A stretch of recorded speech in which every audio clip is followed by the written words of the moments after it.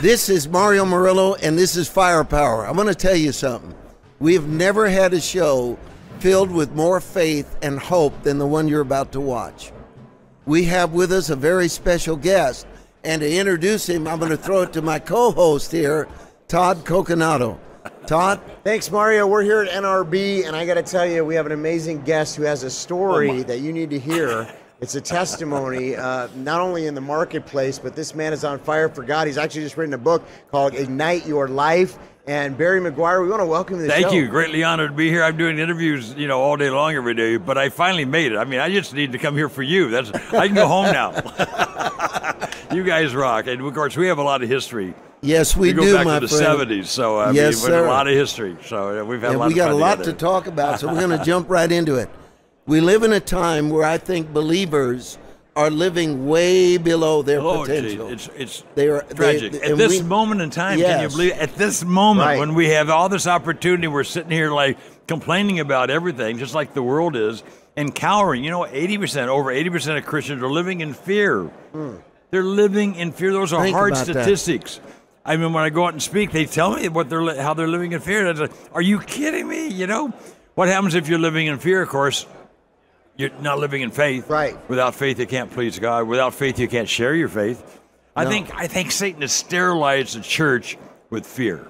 Yes. Because he's got us right where he wants us. Only 1% of us are sharing our faith. 80%, over 80% of the unchurched, that's almost everybody around us, know the world's out of control. God has their attention now. Thank God for bad times, right? They want to believe. They're looking around. They're looking for somebody to tell them. And get this, they already, over 80% of them, already have a Christian in their life that they trust. Wow. We could ignite America in 30 days if we wanted to with revival. We could do that. Where we're just sitting there. Oh, and is Trump going to? If Trump doesn't get elected, we're not going to. Stop it. Amen. We can have all those agendas. You can be, but God is God, and His plan is moving forward. We're running out of time. Glory to God. I feel the presence of the Lord on this set right now. You just said a staggering number. Was it 1% that are sharing their 1%. You know, the statistics say 35%. Wrong number. You go behind the numbers. Most people, even evangelicals, think now that sharing their faith is being a good person. But Barry, isn't that the Great Commission? Isn't that what the Lord told us to do? They think if I'm being a good person, everybody likes me, I'm a shining light, and it's pride.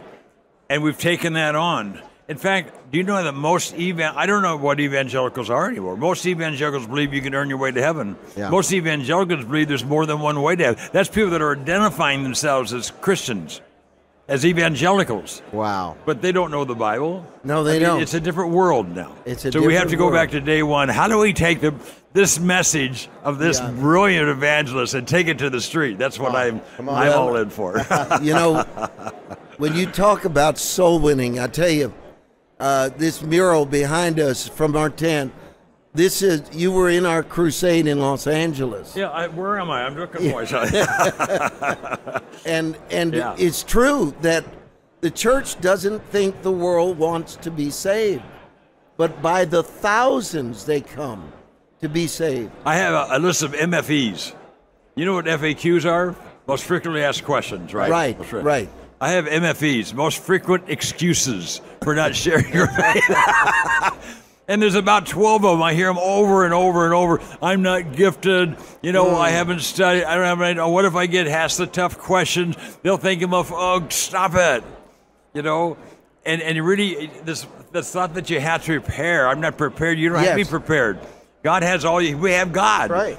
So, but Jesus, if you look at the scriptures, and I've been doing this for 50 years. Yes, sir. The one that changed me 50 years ago, after trying to do it all right and getting lost in point 2 and point 3 and all this stuff, he said, they'll know you're my disciple by your love. Yes. Well, I can love on people. So I started, according to Scripture, just loving on people. And I found out rather than pushing God down their throat, if I love, everybody's starving for love. They're starving for love. And they can't imagine God loving them after all they've done. You tell somebody, God loves you. I had one guy, he said, no, he's a taxi driver. No. I said, yes, he loves you. No.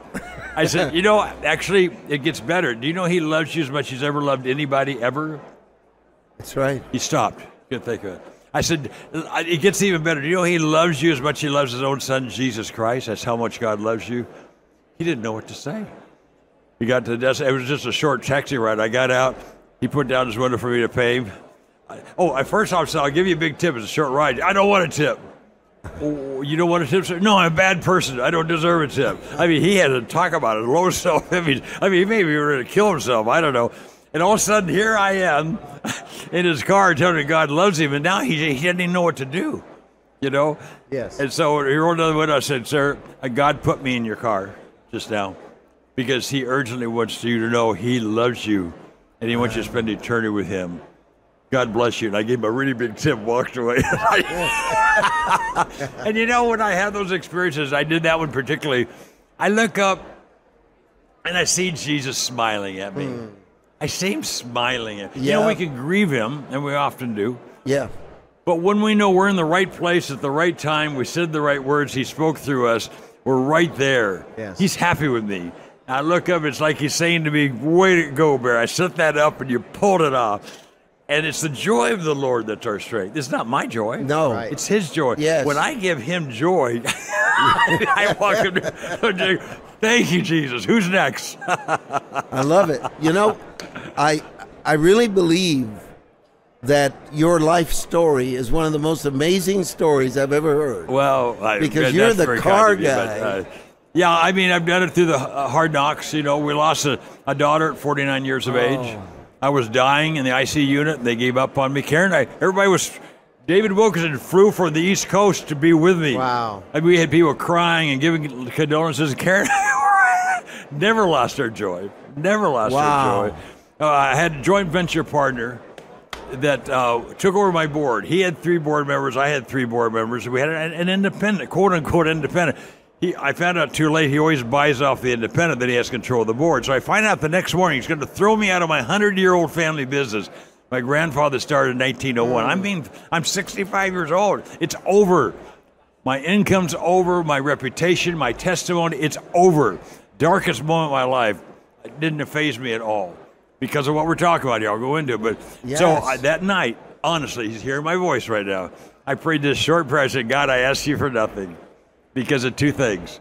One, you know I live for your purpose. His purpose is to seek and save the lost. We know that. Romans 8:28 says, when you love me and live for he means it. I really will make everything work for good, but we don't preach that whole message. No. We just say, well, if you love me. No. And then people say it's purposes. That's not purposes. When you live for my purpose, he has one purpose, the redemption of mankind, to seek and save the lost.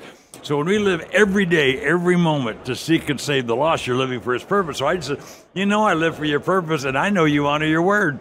And you say, when I do that, you make it good. I'm fine. I went to sleep immediately.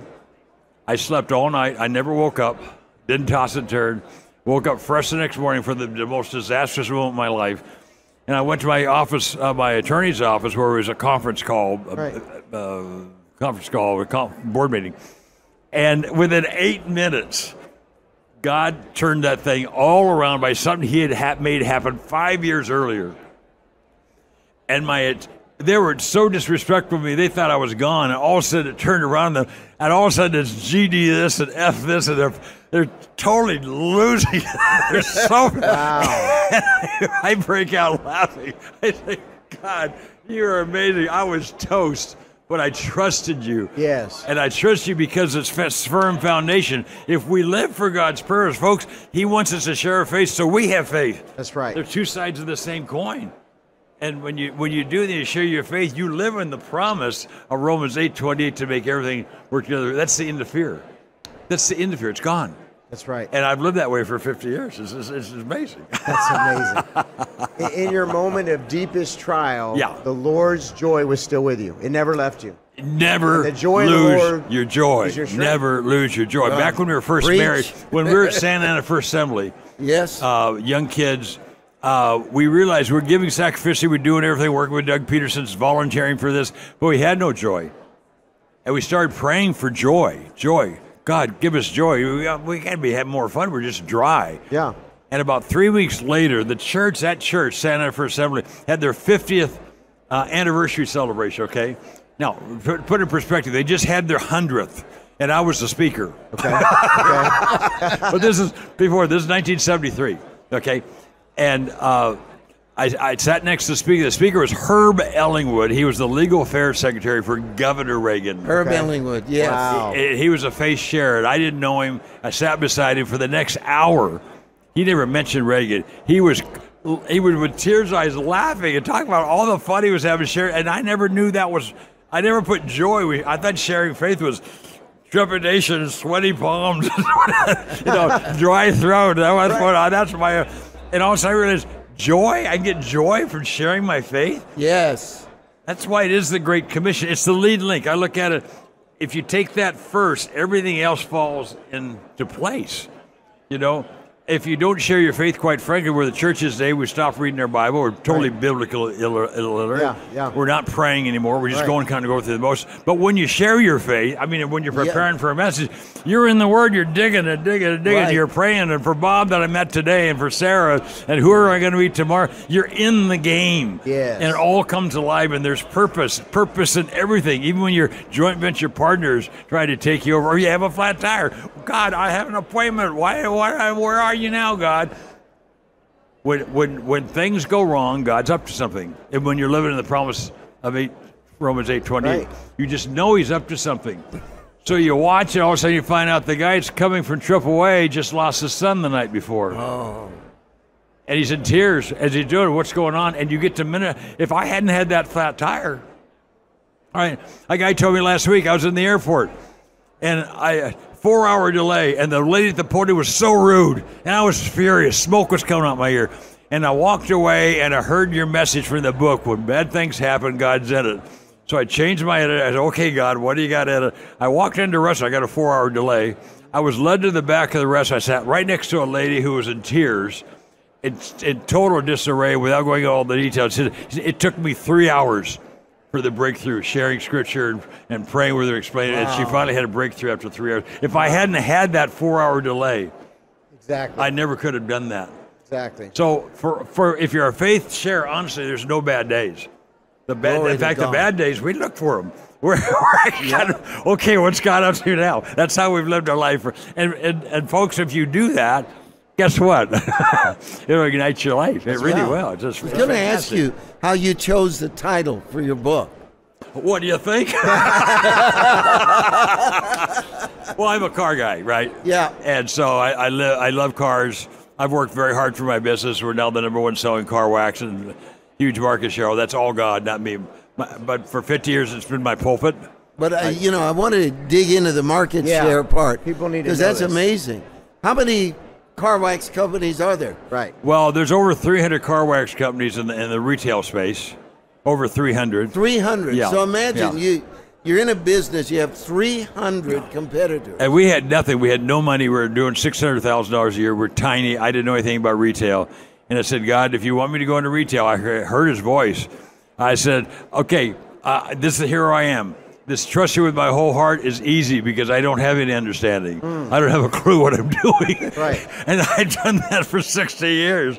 And the miracle after it's the so much anointing. fun. You had the anointing of the Lord. Well, I will call it whatever you want, but we've been totally blessed. And I tell you, it's tough running business today. Okay, so all the regulations, the supply side, the money issues, the employee issues. We had double-digit growth for 30 years. Can you imagine the pressures of growing a business like that? But God was always before me, and I was toast. So many times I was toast.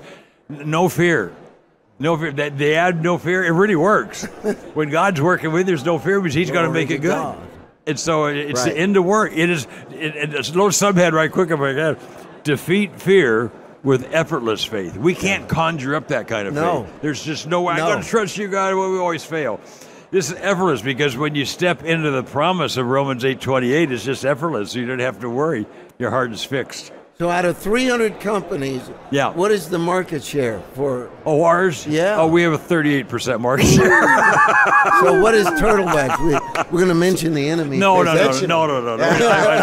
want to go there. But they're a little less, a lot less. But they're quite a bit less. So think of that, folks. But it's such a ride, and it's such a privilege as a layman now. I mean, I've known you all these years, and I mean, to be able to I can't even imagine what it would like to be Amarillo, okay? But as a businessman, being a recipient, and then our job is to take what you do from the pulpit and take it to the streets. Thank you. That's our job. Yes, That's sir. our job. And when we do it, it ignites our life. I mean, it's just amazing. I'm 82 years old. You know, I'm having the time of my life. And Karen's the same. We're perfect health. Yes. We Yeah. travel every week somewhere. And it's just amazing. And now, if I could slide this in right quick, we announced here at NRB a Bible study, Ignite Your Life Bible Study. Wow. So for those that have been reading the book, it's an Amazon bestseller, but you could take it to another level. And it's a digital free. It's on our website right now. Our website is igniteamerica.com. Igniteamerica.com. Igniteamerica.com. Yeah. If you go there, you can download this right now and you got it. But it's 9 lessons. I guarantee anybody that goes through it survives all night. It's pretty in your face message. It's all scripture. By the time you get bit through that 9th chapter, 9th lesson, you're going to be on fire. Yeah. I'm being ignited in the studio right now. There's a fire in here right There now. is a fire. Yeah. Now, we had a So- mutual friend, Yes. David Wilkerson. Yes, sir. You know, our audience loves David. If we talk about David, they just get all excited. Oh. And One of my closest friends for 40 years. He 40 and I years. found Times Square Church together. He and I and a realtor found that church at 51st and Broadway. The Mark Hellinger Theater. Yeah. So, and you travel the world with David Wilkerson. You see Wait a miracles minute every here. day. You helped David get the Mark Hellinger Theater Well, he and on I. Broadway. Well, the became- Lord did it, but Yeah. we had a realtor take us around the theaters, and we walked into the Mark Hellinger. Of course, it was the flagship of the Broadway thing, gold gilded ceilings and all that. Yes. And we looked around we're right down by what we'd call the altar, but the Yeah, stage. Times Square. And we looked around and we walked out on 51st Street. We said, we like farm boys, you know. Yeah, really, right? Well, he prayed 2 or 3 hours a night. I know you do Yes, that he as well. did. But he did that. The next morning, he called me, guess what? What? God's given us, that's our church. I said, what? He told me. And God paid for it. He paid cash for it. It's Amazing. incredible. And what a bastion that is now, all the lives and around the world for that. Yeah, it's an place. amazing church. I didn't make it happen. I was with David Wilkerson when he walked in. I experienced it happening. Yeah. If I could ask you another question about David, I never knew a man that had more compassion for lost souls than David. The way he would weep over people, and I was privileged to pick him up at the LA airport, take him over to Melodyland. Oh my goodness! Yeah. In the very early as the 70s, and he was never or 60s, late yeah, 60s. and he was serious. Yeah. He was serious. Yes, he was. So, and I'll never forget how many times I watched his love for lost souls. And when he would give an altar call, because he influenced me on altar calls more than anyone else, My goodness. it was like God the Father was compelling one of his children to come home, Yeah. the way David did it. And I saw young drug addicts paralyzed with conviction. Oh yeah. And you know what Oh, yeah. people don't realize Yeah. about David Barry is his role in the Jesus movement. Well, he was one of the founders of it. They don't talk about that, Yeah. but he was certainly one of the at Notre Dame and across the country, not Yes. just in Southern California, but all over. He was. Yeah. Of course, those services he held at Melodyland, that was really birthing Calvary Chapel. Yes, Because Chuck Smith was there and working with those kids after he went back to New York. right. And Chuck Smith started working with those. That was really, most people don't know that. Greg Laurie No, they doesn't know don't that. know But that. that's where the real birthing of Calvary Chapel I'm was. telling you, I've preached for years. David Wilkerson was a central figure in the founding of the Jesus movement. And I have No a little doubt company about doing it. $600,000 buffing cars and body shops, and we moved to Irvine from Pasadena. Okay, get this. So I talked to a guy at a car show about 2 years ago, and he said, "I understand you knew David Wilkerson." I said, "Yeah." He said, "I sold him a house in Florida." Well, I knew that wasn't true, but I didn't want to bother. I said, "You did? Tell me about that." He said, "Well, I sold him his house, but he got back to New York, and Dave called me and he says, I can't buy the house." And I said, "Well, Brother Wilkerson, it's already in escrow. I don't care. I can't buy the house." "Why can't you buy the house?" This was 1969. Irvine wasn't even a city. Nobody knew about Irvine, California. not Irvine He said, Ranch, "God no. told me to move to Irvine, California." And he moved him 1 block from my house. I mean, God put this little guy, I didn't know for He nothing. moved one block from your house. One rock first. And the first Sunday when we moved from a Nazarene church into Santa Ana First Assembly, our first Sunday morning in September of 1970, Wow. we walked right into Gwen Wilkerson. And that, I mean, God put us, you know when you have a hungry heart and you're searching? God, Yes. I mean, if you're kind of so-so, I mean, you're going to get kind of a so-so response. When you're dead on and you're searching for God, you really want God, boy, you come a long ways, he comes the other way. 40 years with David and Gwen Wilkerson and all the kids. I chair his board now. I still chair his board. Wow. With Gary Wilkerson. You know Gary was a little boy at Yes, that I'm time. sure. And Gary has this wonderful ministry called Right. World Challenge. I and watched him grow up. Yeah. Yeah. So I've had a fun run. It's Well, been and you fun. were saying about how David prayed 2 hours, 3 hours a night. 2 to 3 hours every night. He told me he actually had carried on conversations with God. And while he was praying, I can actually ask God questions, and he gives me. I carry on a conversation. I was way beyond How me. else could he have you done? could understand that, but I Yeah. can't. I'm not in that league. But Well, I fell in car wrecks. Well, But I yeah. had a man on my staff that worked for David, Yeah. and he was in New York, and he was living underneath David's apartment. Oh. And he Pray, said hurry, pray. every night at clockwork, Yeah. from 3 o'clock till 5 or 5:30 Whatever or it 6, was. Yeah. he could hear him crying out to God. Yeah. Yeah, that's Yeah. and we would absolutely often right. get back 11:30, 12 o'clock at night, and we would go to bed. But when we would go to bed, we knew he was going to prayer for 2 or 3 hours. He never failed. When he first got that call to go to New York to help the kids in New York Right. City, when he was out in Phillipsburg, Pennsylvania, country preacher, didn't know what he was doing. God led him. It's because he was praying every night. Then he went and he was embarrassed. And he was getting the paper. They said, a fool preacher. He goes back home, he apologizes to those people, but then God tells him to do it again. That's right. And he says, okay, I got to go back. And they raised more money for him. We went back and walked right into Nicky Cruz and all that happened. I say when you follow the nudge, you live in the fog. You Yeah. know what the nudge is. We're all nudged. You're talking to somebody secular. They all have problems, every single one of them, and you get the nudge. You need to pray for them.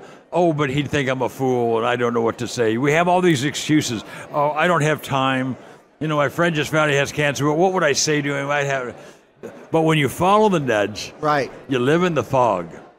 You live in the favor of God. Yes, you do. So just last night, we had a miracle happen to us. I turned to Karen and said, that's that fog thing, man. That works.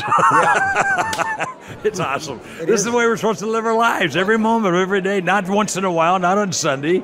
Every day. It's available to us. He's with us every moment.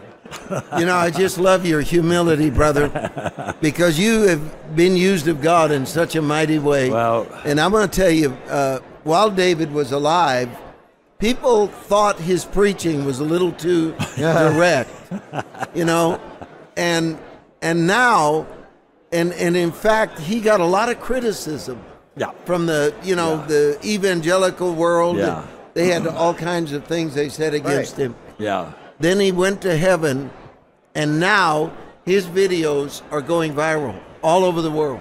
I had somebody send me last night the vision, 1973. Right. I was there when he preached it. But I had a friend, I didn't know That's they knew amazing. You were they there sent on the I show. was there. But they sent me the video of that message. And Karen and I listened to that last night. Said it just brought it all alive. Of course, everything he said then we're experiencing exactly now. right. Let me tell you something real quick. Please. He becomes a pastor again after all these years. He becomes a pastor at Times Square Church. So he's preaching every Sunday. He got up one Sunday morning. He says, "I have a confession to make." He was so transparent. Oh, no doubt about it. I mean, if he said something he didn't like last week, he said, I have a confession. I was wrong on that. He would just say Yes. that. So I have a confession to make. I've been preaching one-night stands for 30 years, whatever it's been. And I've been preaching the judgment of God. And it is a judgment of God. And we need to understand hell is a real place. He went off and he went, Right. but that's only half the message. As a pastor, when I'm not seeing you once and never again, I'm seeing you week after week after week in your struggles. Understand you can't preach judgment without understanding the grace Yeah. of wow. God. And he confessed. He says, I am seeing a whole different, and my ministry has been enriched by you. And understand with the grace of God. Thank God for his grace, huh? You know, and I could talk about him a lot, what a lot of people don't realize, I'm looking at the audience right now, and we're going to come right back to talking about your book because I think that's important. David wrote the most helpful letters you ever will read that gave a saint of God hope in a dying, dark moment. He did. He was, He nobody did. could. You know that. And if you heard him get up and just start talking to the sheep of God about, beloved, he would say, beloved, let me tell you something. God has made preparation for you to survive these days. You knew him well. Yes, Yeah. exactly right. Brother George is in prison. The Jim and Tammy thing happened. He was their spokesman. He mocked David from the platform. He had a big church thing of 1,000 members or more. Yeah. And he read a warning that Brother Dave had sent to Jim and Tammy saying God's going to shut it down unless you change. He mocked him. He ends up in jail. He gets a letter from David. He tells the story. I couldn't open it. I could see the finger of God on me. I couldn't open it. I left it there for a long time. I finally had the nerve to open it. He said, Brother George, I love you. You're my brother, and I would do anything for you. And just loved on him. He just broke down and cried. That's the grace. When you learn that message, you give grace. You have to give grace. The people that the way I view that is horrible things are going on. They're passing legislation. It's just crazy. And we can get so mad. Right. The problem is they have an excuse. They're lost. They're lost. And they see evil is good and good is evil. Scales are right. The only way they're going to get unlost is if we love on them. Yeah. And so we need to campaign for all the things of righteousness and to correct those things, but not at the sake of their souls. And we get so caught up in fighting these battles essentially for God and doing damage. That letter to the church of Ephesus in Revelation chapter 2, he says, I know you're doing all this work for me, but you've left your first love. Yep.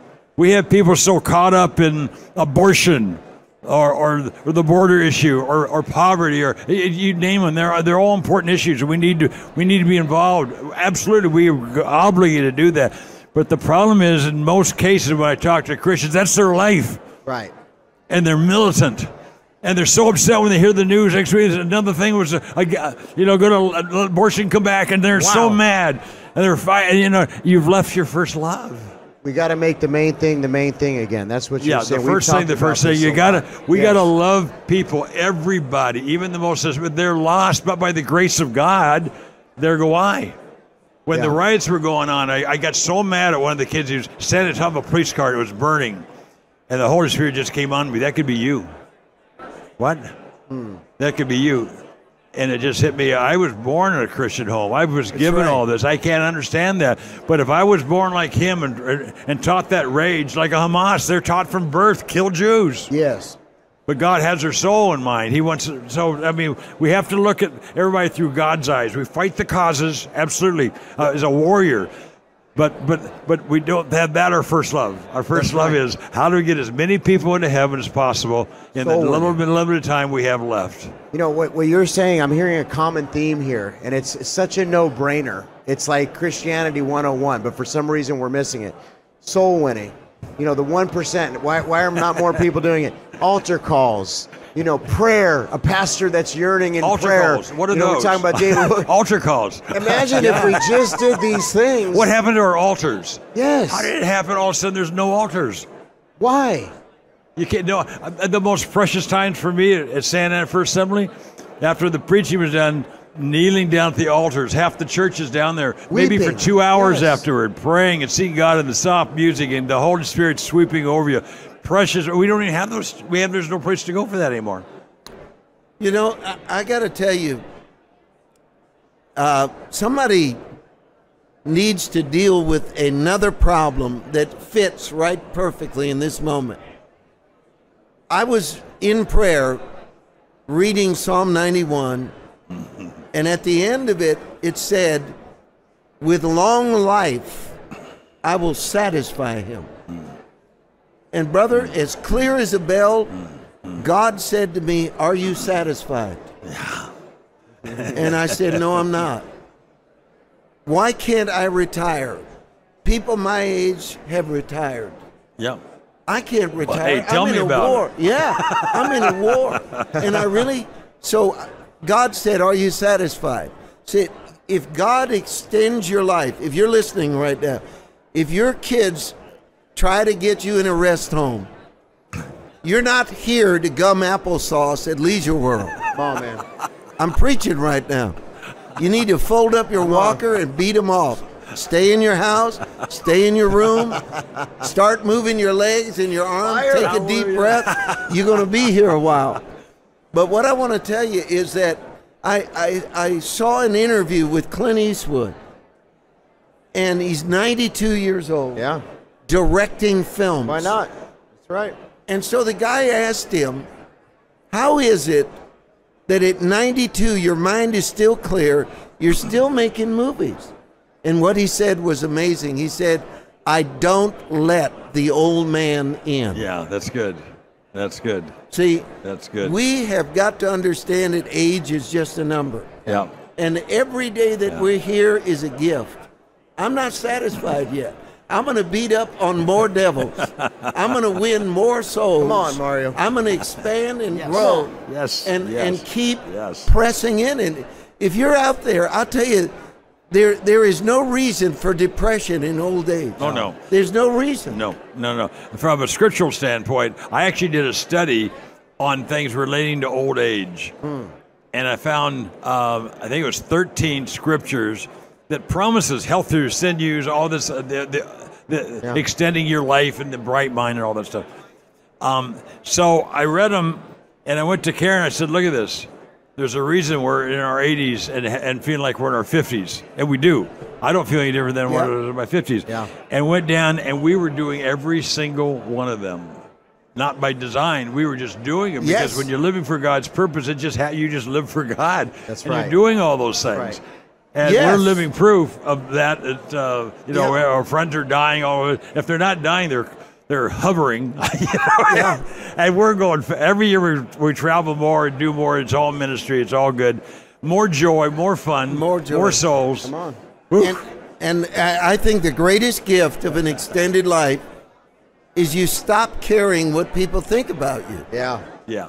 You know? Yeah. The It's approval of man you syndrome. feel sorry for Yeah. this generation that is trying to find its identity, and I'm going, you know what? I don't. And it's a weapon, brother. It's a weapon. You know, one time I've said, an African missionary can pray powerful prayers. Men of God can pray powerful prayers, but there's one prayer that Satan fears the most, and that's grandma. The average grandmother in a my. spirit-filled church Yeah. That's Oh, good. my. can make the roof tiles come Yeah. off of hell. Boy, yeah. Especially I had when it that. comes to her grandbabies. I had that, yeah.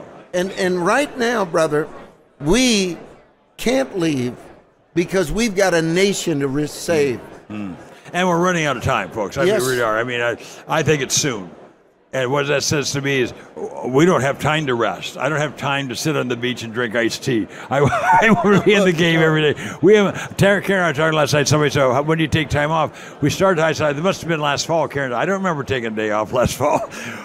I want God, when he returns, I want him to find me in full stride. Come on. Yes. Working on my last person to come into heaven before I go. I Exactly right. want to Yeah, well, be in the you can't mood for retire that. from ministry because it's not a career, it's a calling, you know? And so Yeah. how are you going to stop, right? And why do you stop when now I have more knowledge of God? Yes. More Bible knowledge, and I'm going to go retire. What is that all about? I mean, Yeah. use it, and when Yeah. you use it, He blesses you, gives you joy, gives you got the energy. I mean, fire. it's a win-win. There's no downside to it. You know, I was looking at how end time preaching has got to be careful, not to be fatalistic, and give the church an impression, well, it's supposed to get bad, it's supposed to get worse, there's nothing we can do about it. And I say this all the time, the first duty of a general is to remove his soldiers from certain annihilation. The reason we know that we can have vision, success, accomplish more is we're still here. That's God's endorsement of vision. Yes. And the darker it gets, I mean, when we have bad news, we're getting closer to the rapture. We're getting closer. It's coming soon. Yeah. We got to run faster. That's right. Yep. You got to run faster. It's not give up. It's not this fatal. A lot of Christians are doing that. Yeah. Oh well, the rapture going to come. And no. Now, if you have a burden for the lost, right? 90% around us are lost, and they're going to be lost for eternity. The scariest part of hell is it never ends. That's right. You know, the thoughts I had a guy, 3 times I went and drove 45 minutes to his house trying to get, and he said, I'm too busy today. Oh, you're too busy today. Yeah. I didn't realize, but they had he was in a hospice bed in his living room. He's dying, okay? But they'd put a big screen TV on, and he was watching the qualifying for the Indy 500. Okay. He said, let's talk about that next. 3rd time he put me off. He said, I'm too busy. I need to see who's going to be on the grid on Sunday. He died a few days later. Do you know he'll know that 1 billion years from now? Wow. Ever. Your last thoughts, you carry your thoughts on. And you know, because of a car race, I'm spending eternity because I would not listen to his message about Jesus. I mean, it's so obvious. we need to get on the bench into the game, and every day's an adventure. Yes, sir. Literally, every we have day. no idea who's next. Yeah. And you know, you're almost too young to be on this show. Nah. Not that young. I'm not that young. But I wanted to say one more thing about it, and it is this. If you look at it, I believe, when the rapture comes, I want the devil to be more glad about it than I am. Get rid of that guy. You know, exactly. I want to be such an irritant. Get that guy out of here. I want him to I don't have to fight Mario anymore. Good riddance. Mario's out of here. Well, how many of us have loved ones, friends, family that are unsaved? If you think about it. And so even, all these people are getting bunkers and, just waiting for the Lord to come back, but which is, I'm waiting for him too. But the thing is why don't we occupy until he comes and get love as on many them? If people nothing else, saved? love on them. Don't argue with them. You can't beat them. And relatives are tough. They're really tough. It's easier to do a stranger than a relative. But no matter what they say, no matter how they mock you, you love them. That's right. You never let your love stop. Just like joy, you never let it stop. Love prevails. I have one guy who just, it take me an hour to tell you all the bad stuff he did to me. And at the peak of what he was trying to destroy me and my wife, both. And we raised it. We got the next morning, we were talking about, there's nothing that allows us to have anger. We got to turn the other cheek, go the extra mile, all that. There's nothing that supports us. So when we get to those points, we pray out loud together. We say, God, we forgive him. And before you, we say, we love him. Yeah. Years went by. He kept saying, I don't know how you could love me after the crap I've given you, He's now serving the Lord, and I'm mentoring him. Yes. And I could have just beat him up, and he deserved it. He was ugly. On social media now, you can find out what a horrible person I was. Yeah. Wow. Never let anything stop your quench no. of your joy, and never let anything stop your love. Just love on people. Love prevails. Love conquers all. It does. We can all do that. Yes, we it don't have does. to be trained to do that. There's such a strong anointing on this broadcast, isn't there? Yeah, this is a great conversation. I'm uplifted. A lot of times you leave conversations, you feel heavy laden. You've ignited us today on this set. The anointing of the Holy Spirit is here. But you know what it is? You come in with such a joy and a peace on you. And you're talking about soul winning, which tomorrow and I, that's like our favorite thing in the world. But we don't hear a lot of people talking about that. How crazy is it? We don't hear a lot of people talking about this stuff. And it's not something I learned last week. It is. This book is 50 years of learning Scripture. Every chapter, I say, my words mean nothing. I give a little context to the Scriptures. But every chapter here has heavy Scripture. Yeah. So it's the Word of God speaking, proclaiming, cutting, dividing. Yes. And so you get through this book, and you're scripturally prepared to have the time of your life for the rest of your life. That's the way I put it. Well, I got another one for you, both of you. All right, and then it's a powerful thought. Caleb was old and Joshua was young. Mm-hmm. Yeah. Usually, most of the problems in life come from people who are middle-aged, because they're the ones that are emotionally holding on to something that they don't want to lose. Might be a church, might be a business, might be a reputation. But you get to past that. Yeah. When you're young, you take risks. Yeah. Because you know if you're going to succeed, you have to do it. Right. So Charge here's out, yeah. everyone, all of middle management said, don't go into the promised land. There are giants. We've done an environmental impact report. We've done a cost and expense report. That's right. And we can't do it.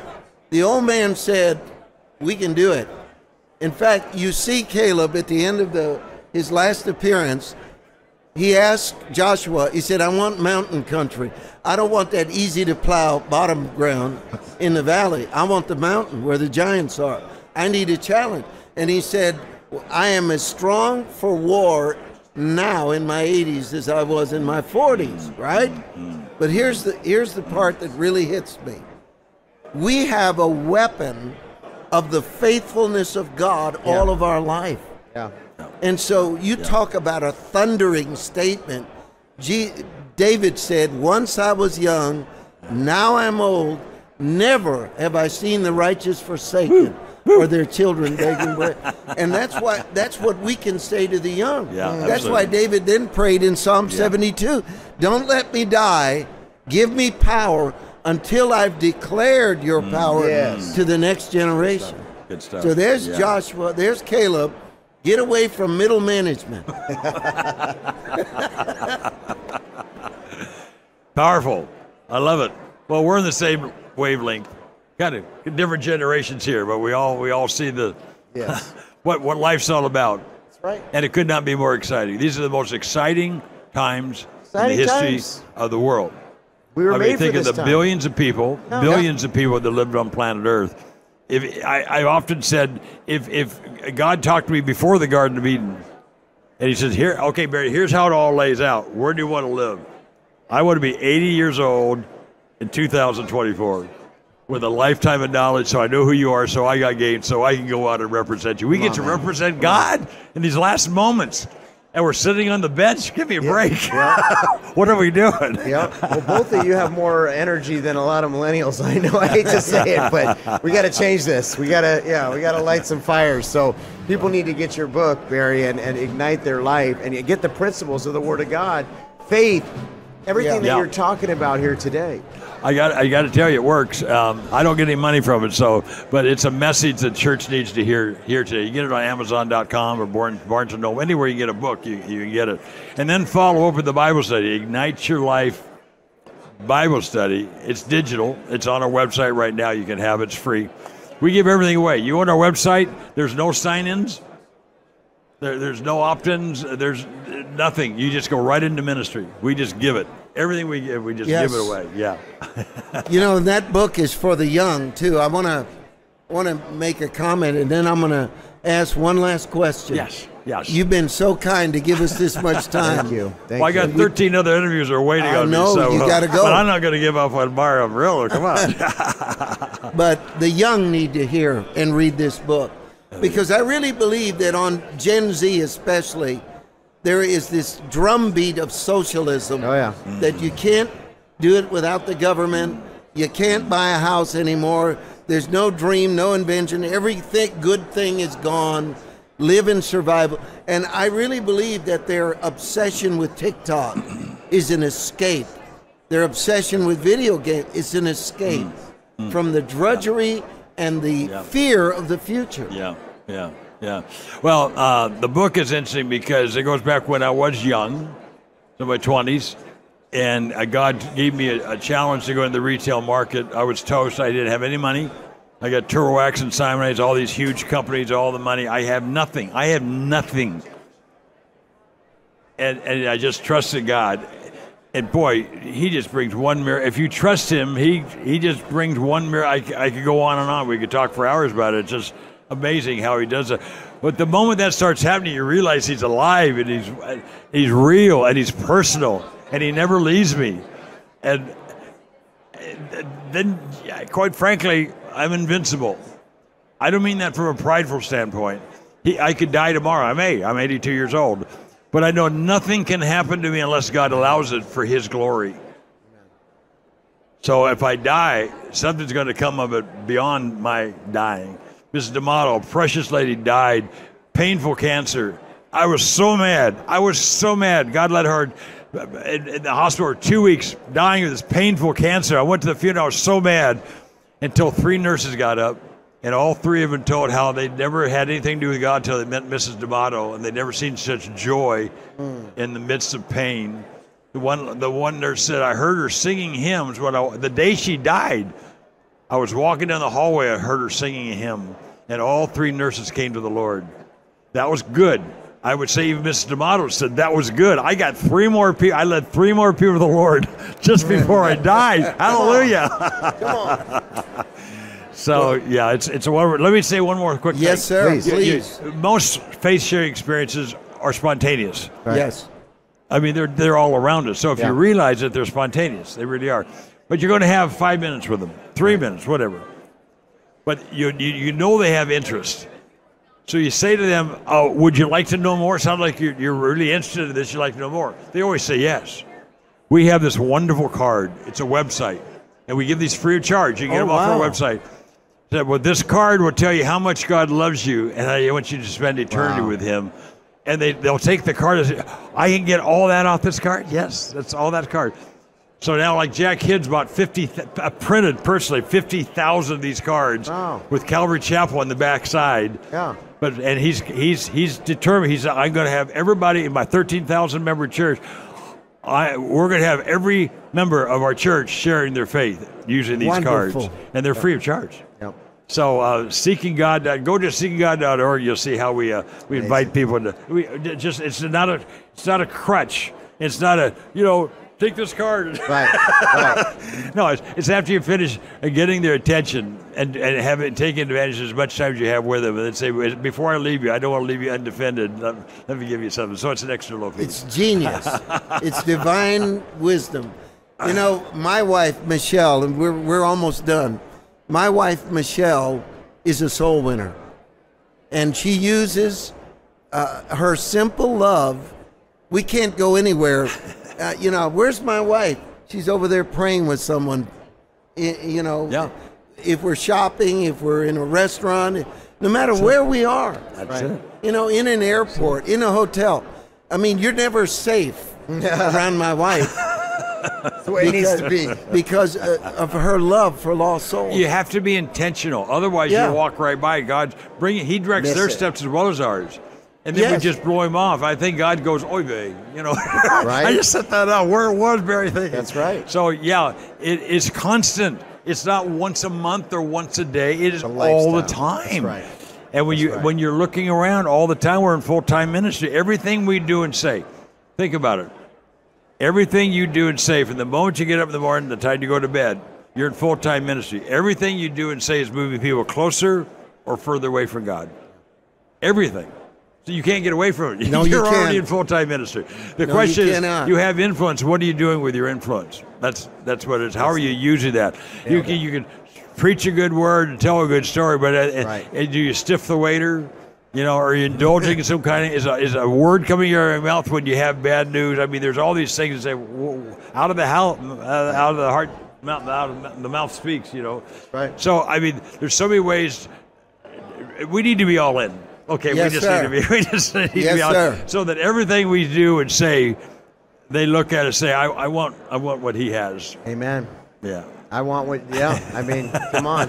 How could you not want this joy? How could you not want this peace? There's no downside. In the world that we're in right now with all the stuff Can you going imagine 30 million Christians just loving on people? There's 30 million of us that are It's the solid, weapon. born-again believers. If we just started loving on people, stop complaining, and just started loving, if we just started doing that, Yes. most in church are not Christian because of Christians. Right. That's exactly right. They see Christians, and I don't want that. We got to change that. Yep. Well, I want to look in this camera right now, and I want to tell you something. I have never believed, it's just 1 minute, I have never believed that anyone ever heard me preach by accident. I don't believe you're watching by accident. Right. And I believe that you have a choice. Picture yourself at a fork in the road.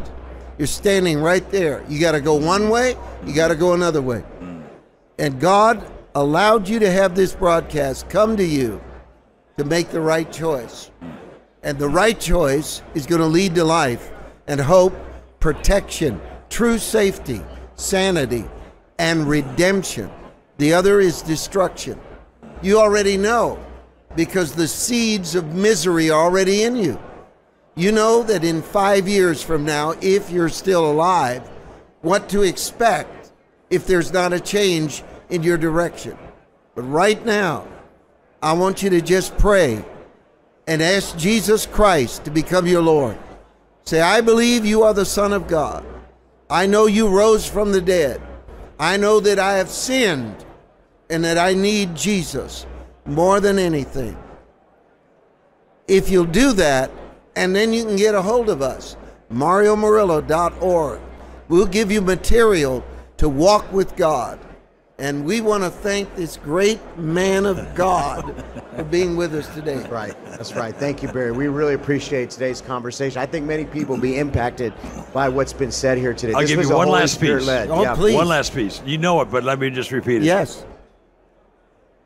100 years from now, the only thing that'll matter, for Christians, 100 years from now, the only thing that matters is how many people are in heaven because of our influence. Right. That's exactly. That's the only thing, nothing else. I can help old little ladies across the street. I can help the poor, abortion, whatever the thing.